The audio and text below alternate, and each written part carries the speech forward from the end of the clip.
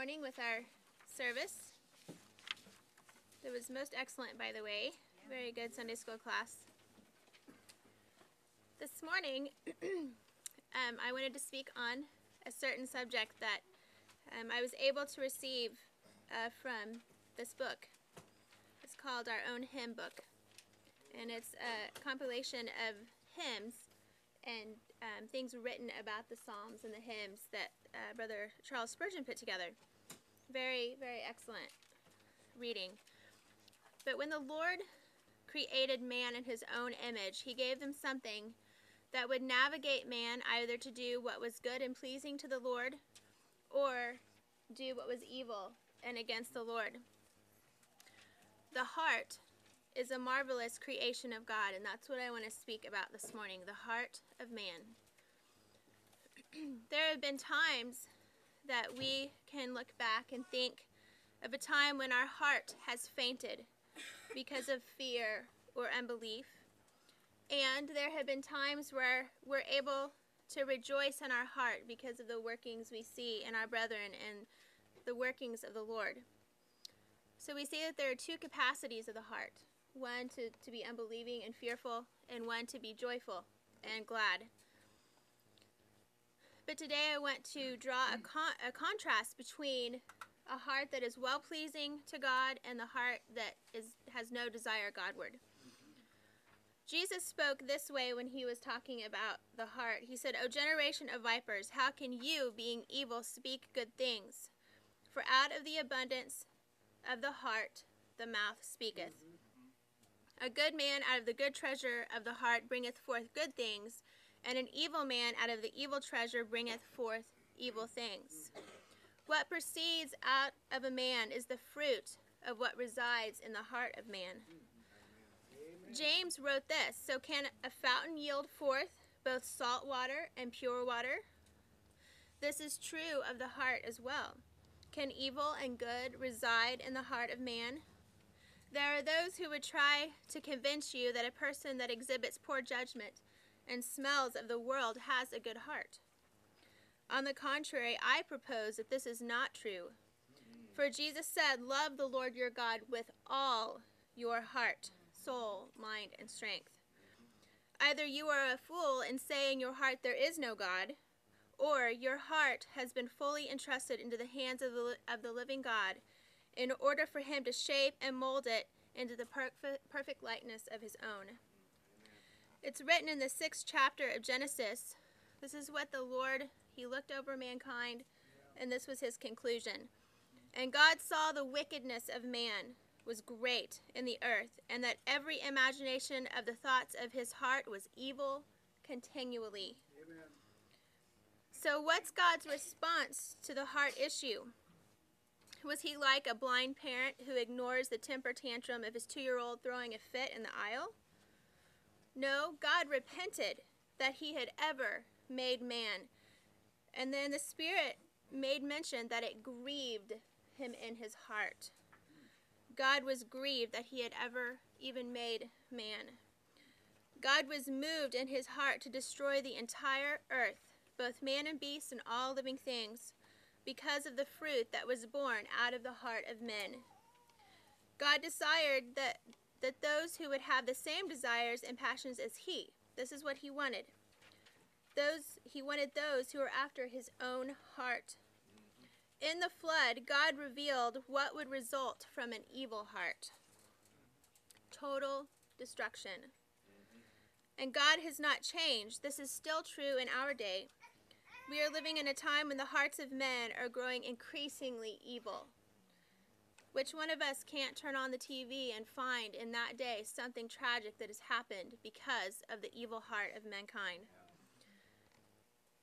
We're told in Romans, Paul wrote, "Because that when they knew God, they glorified him not as God, neither were thankful, but became vain in their imaginations, and their foolish heart was darkened. Professing themselves to be wise, they became fools, and changed the glory of God, of the glory of the uncorruptible God, into an image made like to corruptible man, and to the birds and four-footed beasts and creeping things. Wherefore God also gave them up to uncleanness, to the lust of their own hearts, to desire their own bodies between themselves. So here we have a very vivid picture of the wickedness of man and what his heart can do. The heart of man can be most deceptive. We're told in Jeremiah, their tongue is as an arrow shot out. It speaketh deceit. One speaketh peaceably to his neighbor with his mouth, but in the heart he layeth his wait. He's waiting to do that which was evil and wicked. What is in the heart of man will come out. There is coming a day when the hearts of all men will be revealed and made known, and God will be justified to either condemn them or to say, well done. Paul again wrote in Romans, but after thy hardness and impenitent heart, treasurest up for thyself unto thyself wrath against the day of wrath and revelation of the righteousness judgment of God, who will render to every man according to his deeds. So there's coming a day when this will be revealed. But we don't leave it there. Praise be to the God and Father that the heart of man does not have to be left in an unproductive and dreadful state. Amen. Paul wrote in Romans 6:17, but God be thanked that ye were the servants of sin, but ye have obeyed from the heart that form of doctrine which was delivered to you. Our hearts can be washed by the pure blood of Jesus Christ. The heart of stone can be replaced with a heart of flesh, one that is supple and moldable. Our beloved Charles Spurgeon once wrote, if we empty our hearts of self, God will fill them with his love. I'm thankful for the ability that this dear brother had and how he was able to draw the truths to our understanding. Are you touched by sin? When you have given in to the cries of the enemy to join his number, are you grieved when you come to your senses? Does the iniquity of the world weigh heavy against you? Does the thought of our Lord hanging on the tree that dreadful day bring sorrow and great heartache, knowing that he hung there because of our transgressions against God? Do you desire to do good and not evil? Have you confessed with your mouth the Lord Jesus and have believed in your heart that God has raised him from the dead?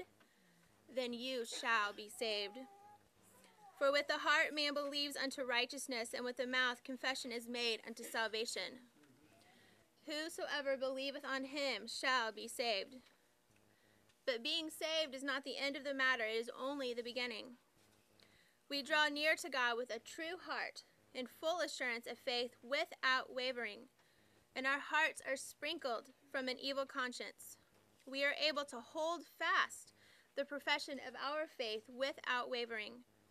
Our hearts in Christ Jesus are established with grace.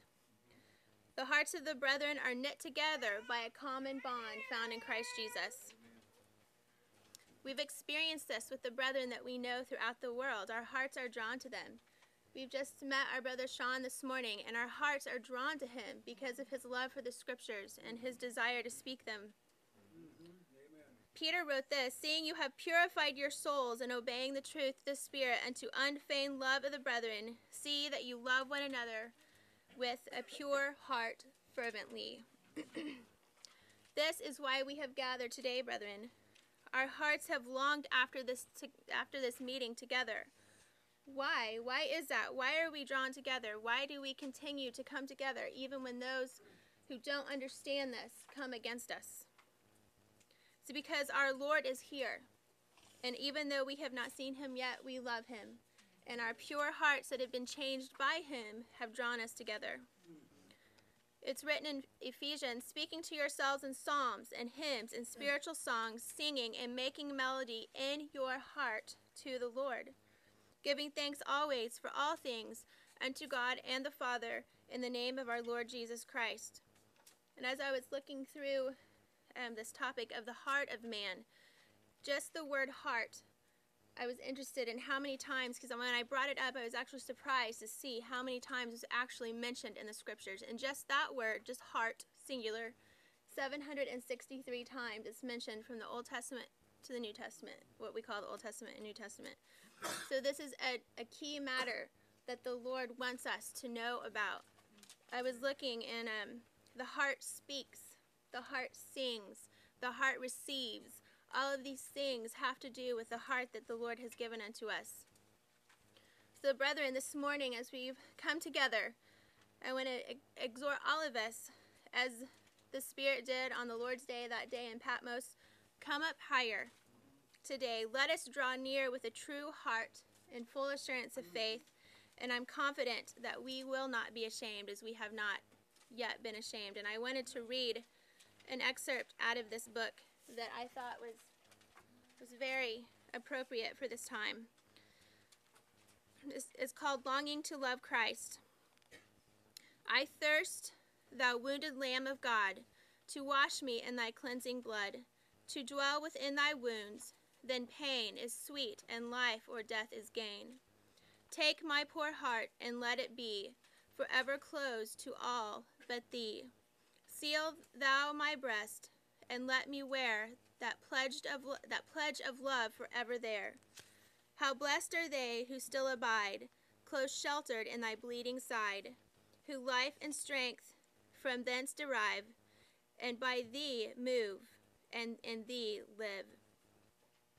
What are our works but sin and death, till thou thy quickening spirit breathe? Thou givest the power thy grace to move, our wondrous grace and boundless love.